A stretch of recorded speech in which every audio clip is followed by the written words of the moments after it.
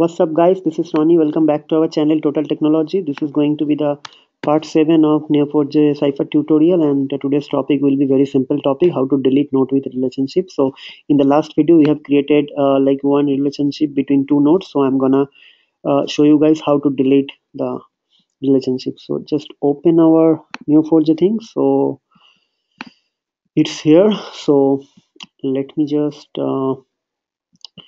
quickly. Okay, see, we have this nodes with relationships. So now the in normal convention is like match n, and after that if you use delete n, then this is going to throw some error. See, it is saying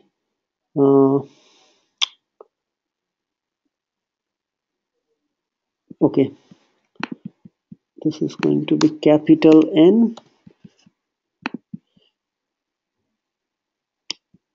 delete. To delete this node, you first delete the relationship. So just because these nodes are having some sort of relation, so we need to delete the relationship first.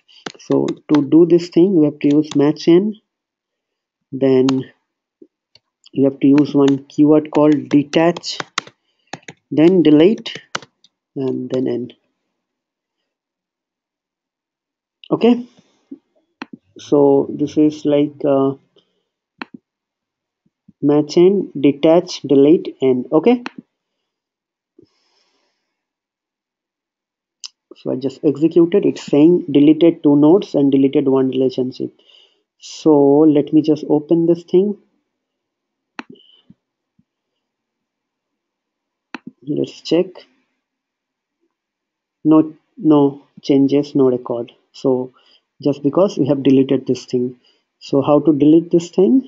We have just, let me just copy this thing from here. So we have completed one tutorial within a fraction of seconds. So it is like going to be this thing and this. Okay, so in the next part we'll be going to discuss about two very simple and small topics, like till now we are like seeing like how to every time if there is some query, we are like, just a minute, if there is some query, have to just click and it is coming over here, and after just executing this thing. Okay, so probably this is very common query, and this is also very common query, this will be, and also this one will also be common query. So you might require to use this queries very frequently. So what I will do, I will show you guys how to load your like favorite queries, or how to save your favorite queries inside Neo4j, so that every time you should not have to go and type, or you do not have to scroll like this and have to find. Okay, so we're going to discuss that in the next video, how to load or how to add this queries in your like favorite or some sort of like kind of bookmarks, if you in the terms of browser bookmarks. So I'll be going to show how to bookmark this query,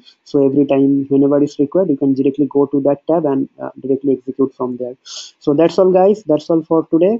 Hope you guys enjoying our videos. Please subscribe to our channel. Those are not subscribed yet, please requesting you to subscribe to our channel to get the notification on time.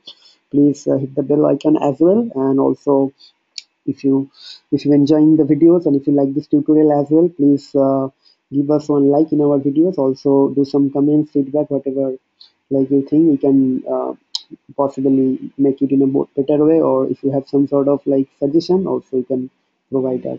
That's all, guys. Hope to see you in the next video. Till then, take care. Goodbye.